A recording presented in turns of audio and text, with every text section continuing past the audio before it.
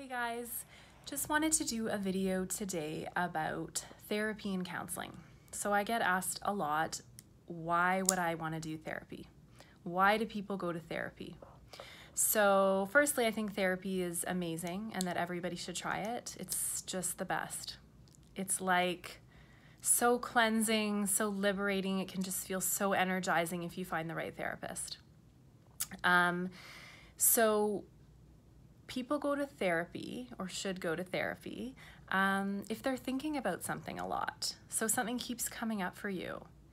Another good reason would be if you are avoiding anything. So if there's something in your life that you're avoiding, that would be a good reason to go to therapy. Another great reason would be if there's an issue in your life that's affecting your relationships, either at home or at work or at school. You might also want to go to therapy if you're feeling tired, if you're feeling overwhelmed, if you're feeling angry or resentful, worried, excessively worried, where it's keeping you up, or again, it's taking up a lot of your day, that worry. So those are all reasons people go to therapy. I think there's myths. So the myths around going to therapy with your partner about your romantic relationship is that if you go to therapy or you tell your friends you're in therapy that you're 30 seconds from divorce or that you don't know how to communicate. Big myth. So a lot of the couples I work with are not 30 seconds away from divorce. They are talking about how to communicate better and in a safer way.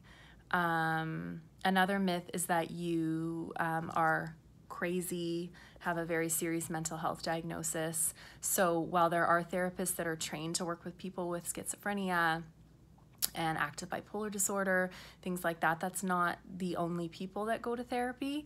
So mostly my day here is talking about relationships. So people talking about their romantic relationships and how they want them to be better or different, and then relationships with their parents and their in-laws. So I would say that is 90% of my days, is talking about people's relationships.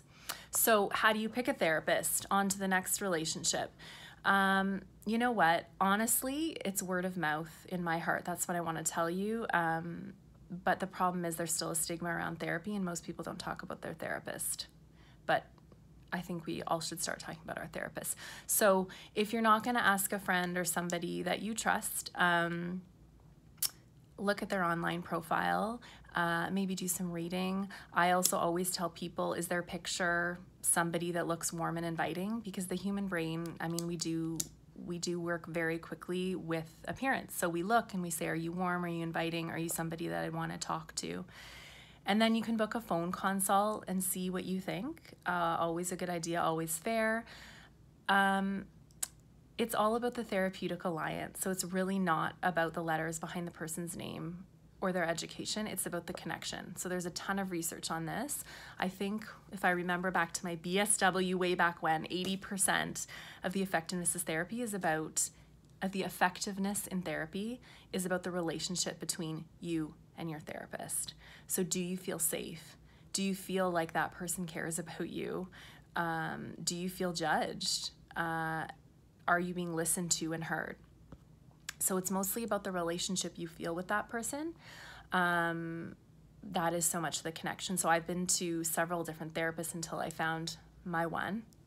And you know what, you know in the first minute. So there's been people that are amazing, I'm sure, but I've walked out and said, no, doesn't do it for me. There is no connection. So you want to look for that connection. So you kind of just have to try. So that's why people do therapy. And I would love to see all of you, more of you, in my office. It's the best thing. After your session, you should feel energized. Sometimes it can be hard, so you have to take care of yourself, but you should mostly feel cared for in the sessions. Okay?